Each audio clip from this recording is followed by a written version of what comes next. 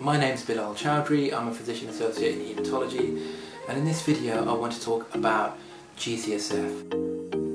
So what is GCSF?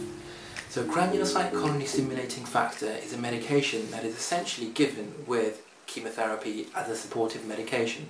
So it doesn't treat the underlying disease or condition itself, but essentially helps promote stimulation and differentiation of white blood cell counts, particularly the neutrophils, to help fight infection.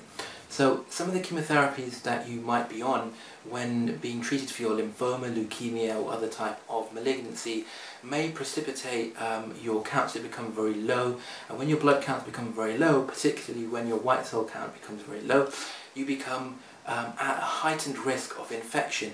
And so this supportive medication is commonly given with a lot of chemotherapy regimes. So by increasing the neutrophil count, that helps protect against infection when undergoing chemotherapy.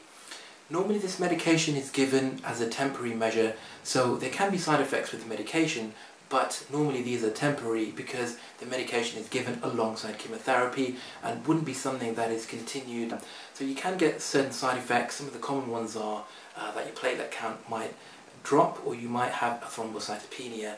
There is a chance of having bone pain, and also there's a risk of having bleeding secondary to the thrombocytopenia. Less common side effects include nausea, cough or petechial rash. But that is GCSF in a nutshell.